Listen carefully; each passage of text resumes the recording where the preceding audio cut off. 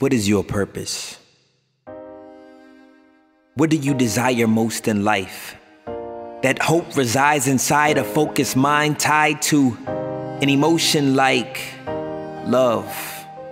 Love should be the driving force. Love should be the riding course. Your why should be worth fighting for. And yes, time is of course around. But those that find their treasure seem as though they are not bound by this concept of time and how they never give up until they find success. Yes, the time for yours is now. Everybody has a problem with purpose at one point in their life.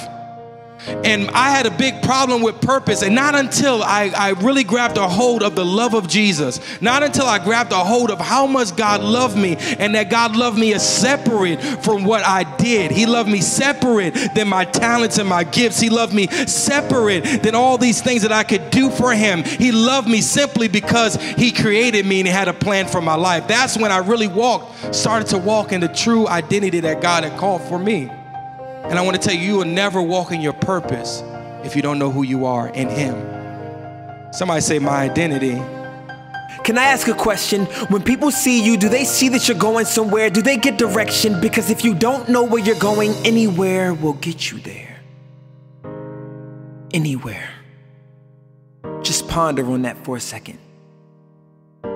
But we are relentless because God is relentless. I'm not referring to the universe, energy, or mathematics. I'm referring to the one that sits on a throne, relentlessly pursuing after you. In the same manner that he pursues me, I pursue my purpose that he's given me, which shapes who I am and gives me identity. What you believe about yourself will determine, right, how you behave. So it's what you actually believe is actually what determines how you behave. And I want to say that the Christian life is not about behavior modification, but rather heart transformation.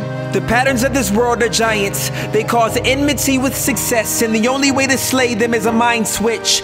Your identity's in what you identify with, so when they ask who, that's why I identify him. He said you gotta die to yourself, not until you die. And so for a year, 2 years, 3 years, every time I would sit and talk with this guy, he would say, you just gotta die. And I was like, I wanna live. He said, you gotta die. And I said, I wanna live. And that's the way some of us are. God is saying, you gotta die. You said, I gotta live. I gotta be my individuality. I gotta be unique. I gotta be different. And God is saying, just die and let me resurrect you, who I've called you to be, the real you, the true you, the God begotten you. When I know my identity and I know what he did for me, I can begin to love my family endlessly.